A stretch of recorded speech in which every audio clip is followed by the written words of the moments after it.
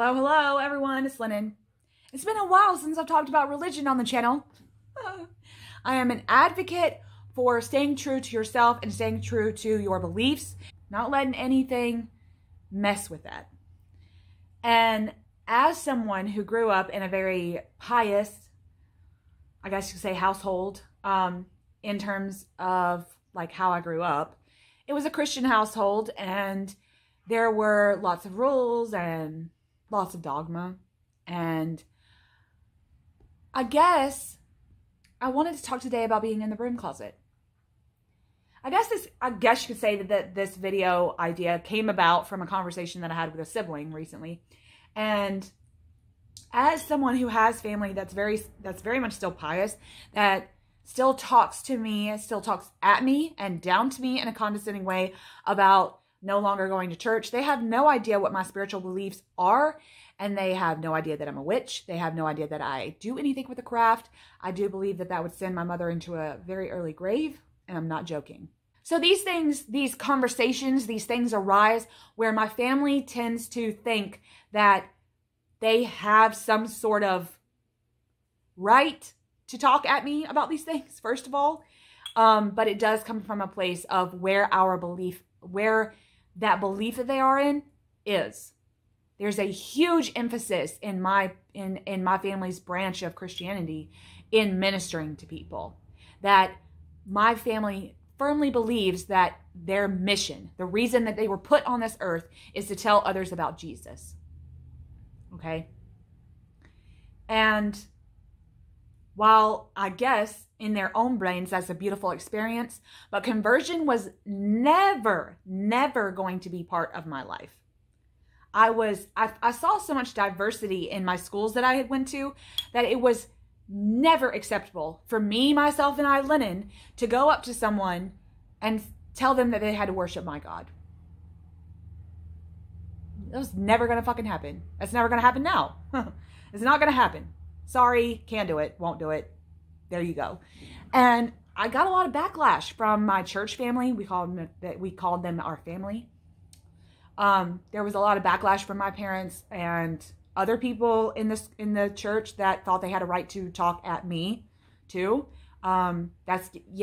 These were boundaries that I had to erect around myself. I have to know when to put my fence up in terms of conversation and in terms of specific dialogues, in terms of coming at me, in terms of like in relation to my children. There are times when I have to erect my fence. Being in the broom closet is not the goal. No one wants to stay in the broom closet, okay?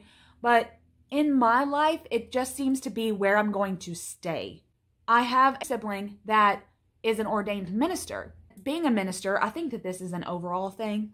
Being a pastor, minister, or preacher, they tend to have this knack for wanting to get into religious philosophical chats with people, and really they want to get into these conversations with folks.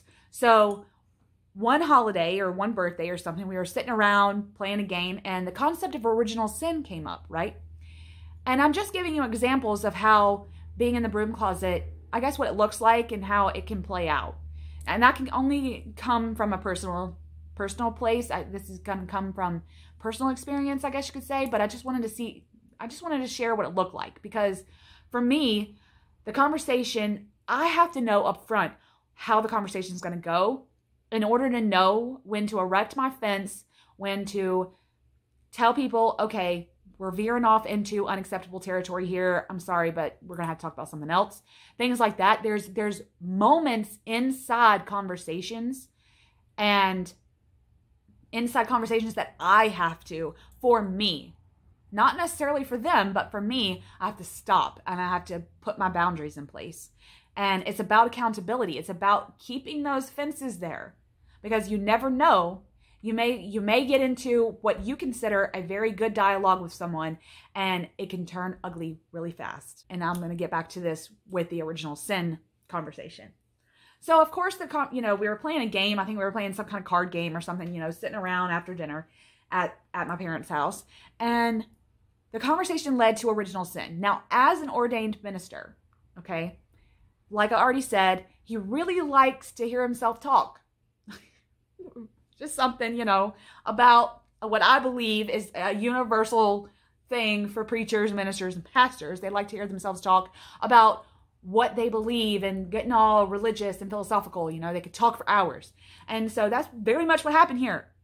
This sibling of mine, he goes into talking about the original sin and what do we all think about that, and you know, naming scriptures and things like that. So it kind of turned into a pseudo Bible study, I guess you could say. And I said that I really believe that all of this is symbolic, that, you know, this has nothing to do with anything but telling us that temptation is the highest form of not being true to ourselves or our God.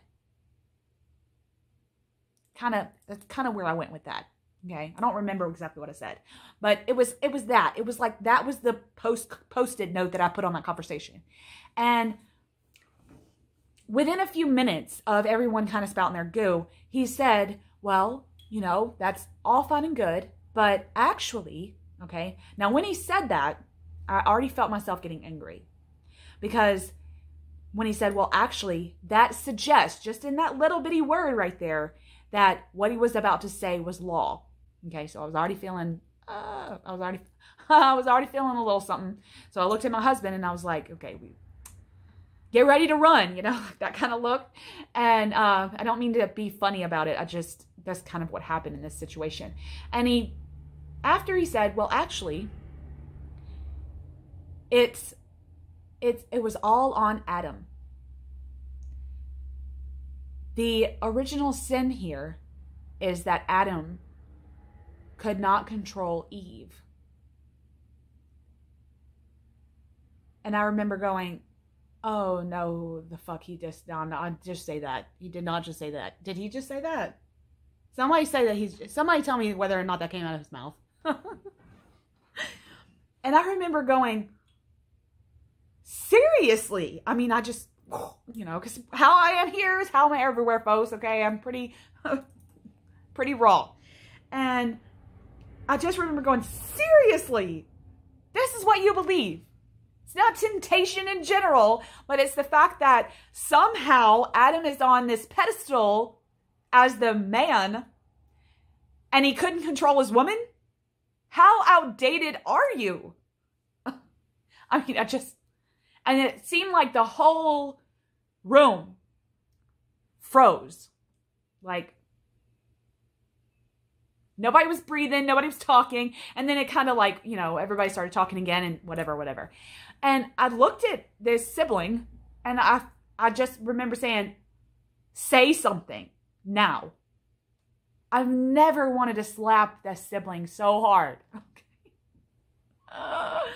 And I guess looking back, I can laugh about it, but I was fucking angry. Okay.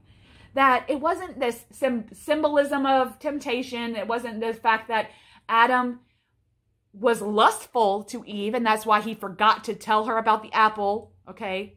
Which we could go off that. But it was that he couldn't control Eve is what he said. And I was like, please explain that. That's what I said. After my outburst, I was like, explain that to me. God's giving us clues, Lennon, as to how a marriage, how a relationship between man and wife, he said man and wife, first of all. Man and wife is supposed to go. The man is the all. The man is supposed to control his woman. And I thought, what year is it? What fucking year is it? Okay. So I remember being very angry. I remember being very defensive. And I remember being like, I really wanted to just shove my goo of knowledge, my anthropological knowledge onto his face. But I didn't. I literally looked at my husband and I was like, you need to get out of here. Because no one's about to convince you that you're higher than me. Okay? No one's going to do that. First of all, he's not about to convince you that you have some sort of hierarchy over me. Because that's not about to happen. Okay? I'll knock you off that pedestal real fucking fast. But I think that the fact that he believed this, and that there was a whole bunch of faith surrounding this topic that he wanted to talk about, and it was my reaction that I had to pay attention to in that moment. Sure, I could have come at him from a defensive place, from an angry place, from a place of judgment, and I didn't want to do that. And so I had to stop the conversation. I had to erect my fence and I'd be like, oh, okay. First of all, good luck finding a girlfriend with that attitude. And second, thank you for this discussion, but we're going to have to move on to something else, right? And it's about knowing yourself in that situation. Now, here's what not being in the closet would have gone in that way. And I could have talked about real ways in which I believe, and if my family had been accepting of other beliefs, then the conversation could have led to a beautiful place. It could have gone to a beautiful place. It could have been like, oh, well, I can see where you think that, Lennon. That's, I'm happy for you. No, okay? You got to know when to hold them. You got to know when to fold them, all right? Kenny Rogers, sing me away. The thing that being in the real thing here about being in the witchy closet is that I believe that all spiritual paths, belief systems, religions, whatever, are you, yourself, and you. You, yourself, I. Okay? They are very personal. They come from a personal place. And they have to stay there. Your path is your path. No one's on this path with you. Okay? Even if you're in some kind of religious sect or order or coven, it's all how your life experiences reflect how you experience new things. And I don't believe that anyone has the right to tell you that you're on the wrong path or something like that. So it's about not allowing them to have a place there.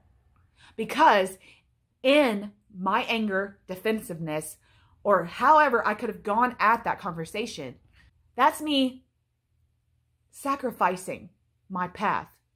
Because then I'm not walking my path. I'm too busy defending my path. I've got my frying pan here and people are attacking me. I'm not going anywhere. I'm not going anywhere on my path. I'm not furthering myself. I'm not using my spiritual path to come at the conversations from a peaceful place, from a more peaceful place, from a more place of grace. And not allowing them to chip away at my own faith, not allowing them to chip away at my belief system. Because once I do that, I believe that kind of veers you off your own path. So it's about turning it back around on self, I guess. But there's some examples of some conversations that I've had with my family that have led me to understand more that with being in the witchy closet is for me. That this will probably never be something that I will come out of with my family. Now, I'm not saying that I won't come out to very specific people. I do believe that I have to be kind of specific with it. I have to say, okay, well, I can talk to my sister about this, right? She knows where I stand. She knows that we can't really talk about this in front of some other people in our family. She knows not to bring this up to my mother. It's not about being a secret. It's more so about her respecting my boundary. That my boundary lies within us having conversations and that's it. It's not about her holding some secret over my head, right? And you have to kind of know when that's the case as well. Whether you tell someone that you think is in your corner and they turn around and use the shit against you. So you have to kind of know them too. And you have to know yourself. And you get that intuition with that other person. Get that vibe, okay? You get that read on that other person and figure out whether that's even something that you can utilize with them, that relationship, that dynamic, them holding the secret of yours, right? I don't think of it in that way. with my sister. But other people I might go, ooh, I don't know about sharing this with you because I don't know what you're going to do with this information. You get hit with these emotional traumas. You get hit with these instances where you're not really sure what to do. You have to know your boundaries. You have to know what is acceptable in terms of conversation, in terms of how much power are you going to give them over your life, over your spiritual path. And realizing that they don't have any to begin with. They don't. They only have enough power if you give them to it, if you give them that power. This could be other people. This doesn't have to be family. And with me, it just tends to be my family because I don't have any like friends that aren't related to me. But if ever I felt like the conversation would turn into a dark place, a place of regret, shame, guilt, I would have to stop that. I would have to work on me to know that they may be coming at me with their own versions of their shadow shit. So I guess I just wanted to give some examples today as to what it may look like being in the closet, the way conversations may arise, and how you really have to sit with yourself. You really have to know at what point the conversation is not benefiting either one of the parties, and at what point you're giving them some power that doesn't belong to them. So it's about knowing that. Figuring out where your conversational boundaries are, figuring out where your boundaries are in terms of your path, and then, of course, looking at your power. What is your power? If you were to give this power to someone else, what would that lead? So, now, one big disclaimer at the end of this video, I do not live with my parents. When I did live with them, there were certain things that I had to do to keep my path secret. I couldn't have a lot of tools. I couldn't have a lot of books on the subject. So that very much, I feel like at the beginning it hindered my path because I wanted so much to be immersed in that world solely, but I couldn't. So I felt like it hindered my path, but now looking back, it didn't. That experience of mine helped me shape what is not needed in my practice now. Like those tools that I may have loved back in the day weren't really going to benefit me anyway. They don't benefit me now. I don't have to have them. I don't have them now. Some of them I don't even have. And it kind of shaped and molded me as to who I am as a witch. And I have to look at the bricks that make up myself as well. So, but in terms of inside this disclaimer, I'll say I don't live with them. I do live alone. I do live outside of my parents' house. So I don't have that sitting on top of me. So if you're someone that is interested in this stuff and is kind of on some conscious level, know that you have to stay in the broom closet. It's imperative for you to know you. It's imperative to know when you hit these walls of your, where your emotional walls, where you begin to get angry or defensive, that's you giving your power to this other person. And you need to stop and look at yourself. Anyway, I just wanted to come on and talk about the broom closet because of some conversations that I've had with family and how at this time in my life, being in the broom closet is still very much a part of my life. It's a big part of my life in terms of family, and I'll probably stay there for a while. And it's about knowing me, and it's about knowing where I'm at in my healing journey with all that, with that old life of mine. And I guess just share a little about what it looks like. So I hope it was helpful. If you have any questions about being in the broom closet, or if you're in the broom closet and have a tip, leave them below. I'd love to get in the dialogue about this. I know that everyone's closet looks different. I know they all smell like feet, but I know everyone's closet looks different. So if you have anything to add to this conversation, I'd love to hear about it. Please share it. Much love.